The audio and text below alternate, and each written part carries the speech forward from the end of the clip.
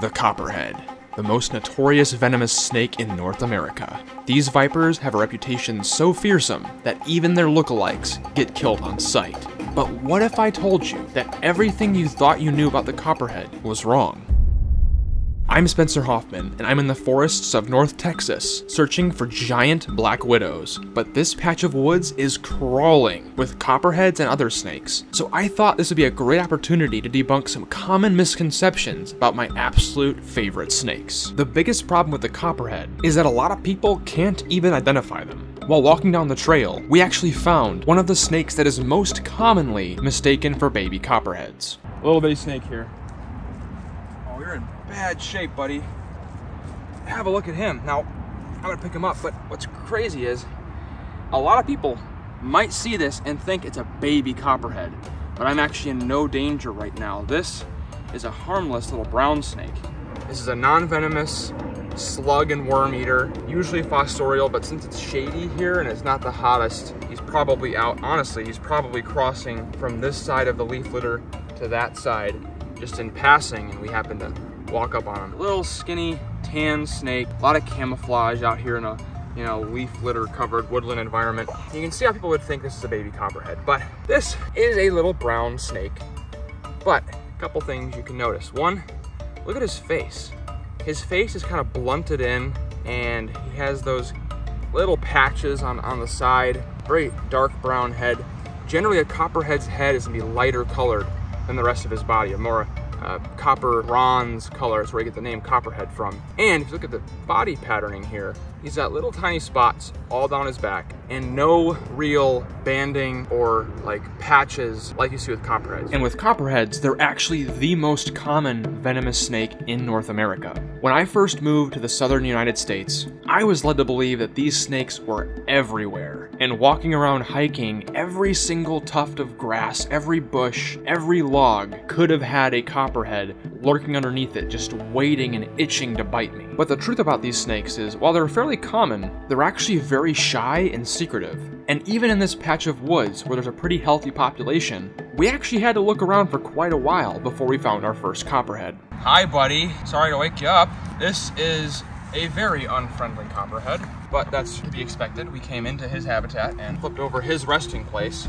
But this is a copperhead, probably one of the most common venomous snakes here in the southern US. And believe it or not, this little snake right here is responsible for more venomous snake bites than any other species in this country, because they are so unbelievably common, and you can see right there, they're unbelievably camouflaged. They rely on that as their primary source of defense and for hunting, for ambush predators. And yep, just like that, you get too close, they'll lash out and nail you right on the ankle. While they do cause the most venomous snake bites, they're not mean or aggressive. We disturbed this snake and he's defending himself. And given that copperheads are on the smaller side, they can be very fearful and flighty. A snake like this will only strike if he feels cornered and can't get away. You can see that I keep hooking the snake and bringing him back into the view for the camera, so he feels cornered and captured. We're filming B-roll of the snake and getting some strike shots, and he just peppered the back of my phone with venom.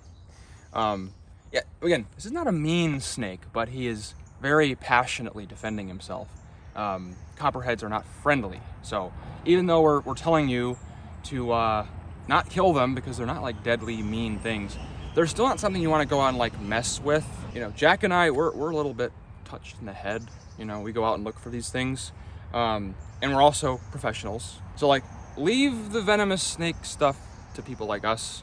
Don't try to replicate what we're doing, because that could go in your veins and you'll have a pretty bad day. Now for the reason you probably came here in the first place. Copperheads are portrayed as these horribly deadly snakes by the media. But is that actually true? Got a little one? Yeah. Let's see. Half the size is the first one. Oh wow, he's tiny. Mm-hmm. Oh, he's got the very much southern patterning. Yeah. Little baby. Look at you. Oh, did you strike at something? Whoa, easy killer. He's so cute, little baby copperhead. And he is chilled out for the most part, which is really nice. But this is exactly what we're looking for. These are definitely a more common venomous snake. And aside from the pygmy rattlesnake, this is the smallest viper in the US. And as a result, the toxicity of this animal is actually fairly low. Take a look at his head there. You can see those little bulbous areas where his venom glands are, but compared to even his close cousins, the cottonmouth, they're not very big.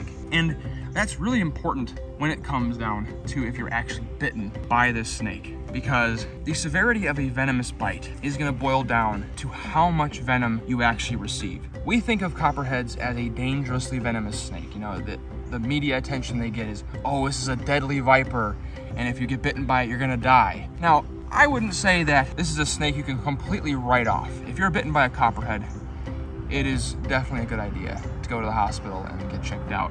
But you probably won't even get anti-venom for a bite from a copperhead.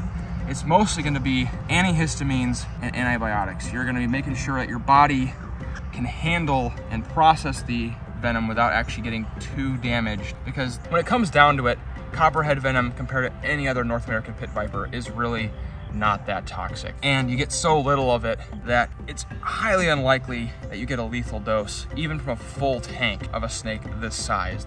These have not evolved to eat humans or really that large of prey. They're gonna be eating little mammals like rodents and relatives out here in the forest. So their venom is really not designed to kill humans. It'll mess with your system quite a bit, but it is not something to be terribly worried about. And at the end of the day, while the bite is excruciatingly painful, in a 1v1 fight between a person and a copperhead or cottonmouth, we could probably stomp the snake to death long before the venom had any chance to take effect. If you take away only one thing from this video, remember this: we are more dangerous to these snakes than they are to us. Venomous or not, the copperhead is just a fragile little reptile and an important part of our ecosystem that deserves our distance and respect. If you've enjoyed learning about the copperhead in this video and would like to see an even more insane, fragile little venomous snake, check out this video where I track down all 3 subspecies of the incredibly rare pygmy rattlesnake. Hope to see you there, but until next time, don't forget to get outside and find your own adventure.